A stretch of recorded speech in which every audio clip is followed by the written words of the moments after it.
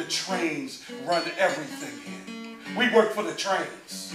Men work for the trains. The bosses work for the trains. Okay, we're back talking about this show that's going to open up November the 6th, okay, at the theater, okay, right there on DeKalb Street between Lafayette and Main Street, okay. The Life of John Henry by Chris Barak. Now, Chris, come on, tell us a little bit more about this show. Okay, well, the show is technically very challenging, both in terms of putting it together. A lot of talking in it? There is some That's talking. That's the challenges, right? Well, no, there's more challenges than just that. A lot of the things the actors have to do are physically very, very demanding. It's a really physically exhausting show. Maurice has to cough for 5 minutes. The guys are swinging these hammers that they have to, and there's something about it. I think you don't often see it in the theater, but theater often has the same feel to it that an actor has the same feel that an athlete has, where you're doing something that's very exhausting and that's very challenging, and that you're really sort of pushing yourself to a kind of limit, and that's what's compelling to watch about that. When we started off with rehearsals, right, they had this big heavy bag, just stuffed with just rags and everything. And then they gave us all, like, you know, basically pickaxe handles, and they're like, start wailing on them. Start wailing on them. About 15 minutes into it, right? Yeah, we're all chained to each other. Yeah, by the way, there's a chain gang. We're all chained up the entire time. About 15 minutes into that, we're all sweating. Cash is like, I'm going to the gym. I got to start working on my endurance. It was hilarious. But, yeah, the whole thing is very physical. It's very physically challenging. I mean, I've been sore after the rehearsals. And remember the lines and the you positions. Gotta, yes. You know? Yeah. Well, you know, ladies and gentlemen, I'm a former professional boxer. Okay. I fought, you know, pretty big fights, Spectrum, different places. And I refereed big fights, and. You know, and I was physical. I mean, I had to be in shape, you know, to worry about the guy. I didn't know how to slip and slide, punch, you know. But the challenge is, when I'm in the dressing room, to go out into the ring with 4,000, 5,000, 6,000 people out there, some people are rooting for the other guy, you know, and it's a challenge. And it's almost the same challenge. So I feel the same thing as you as an actor, when you're waiting to come out there and the curtain goes up, you know, and everybody just waiting to hear.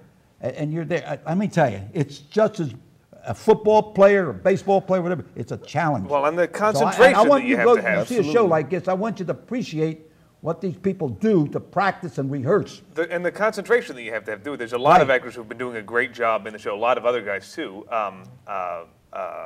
Adam Altman has been working with Iron Age for a while. What's David's last name? Right, David? right. I don't know David's last name. You guys work with him every day.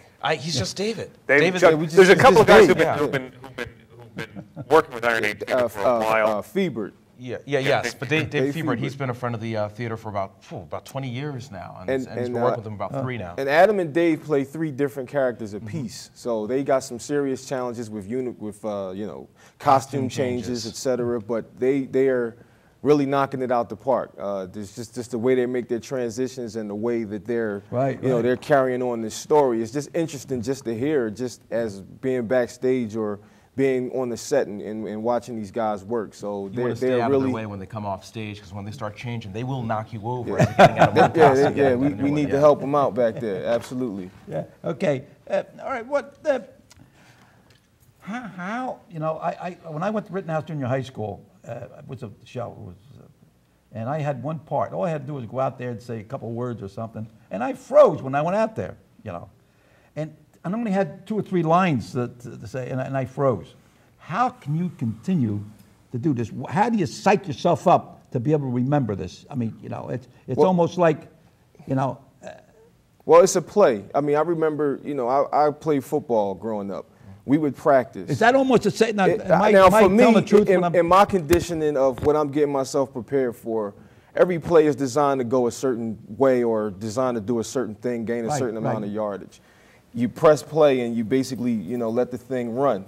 So what you do is you have to practice and know your assignment, know your position, like know your Iverson. place. Practice, man, practice. Well, not exactly like Iverson, yeah, but we have to really rehearse this, and this is we actually have to practice. You have to really, you know, because it's a very involved script and it's a lot of involved physical, you know, things happening. So you got to get to a point where we know where we are so that we can, because that kind of helps you with knowing when your lines are coming up and everything that goes along with how you develop your character. So it's interesting. Yeah, on top of the lines and things, I mean, we also have sledgehammers. Everybody's, as we mentioned before, everybody's chained to each other. Right. We have musical instruments on stage. Yep. We have frequent costume changes. And we have lots of elements just in terms of the lights and the set, which is, the set looks incredible, you know. It sets up. To be able to change scenes and all. Yeah, Well, how about, is this the first one you wrote? It's not the first one I've written. It's the first one that has gotten a professional production. I've written other plays before that probably for many of the challenges in this play were in some of the earlier plays, which is probably the reason why nobody does them. They were technically often very challenging plays.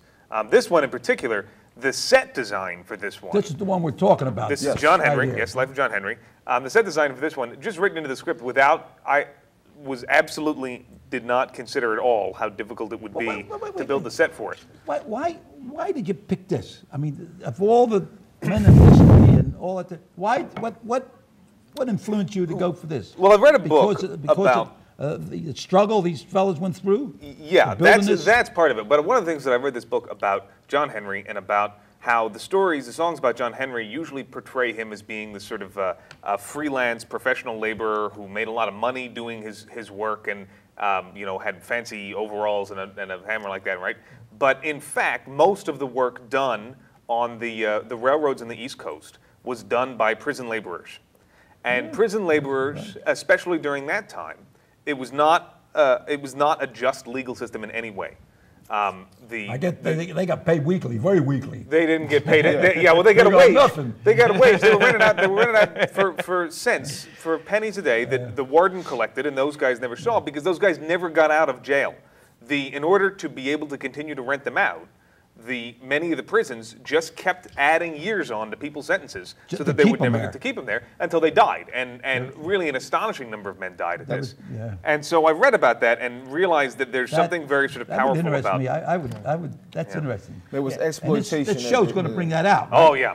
Also, absolutely. I mean, if you think about John Henry in comparison to two other famous, we're going to another clip. You're going to go to another clip? We're going to go to another clip. We brought a lot of clips. The bet about Got another clip. How do we get involved here?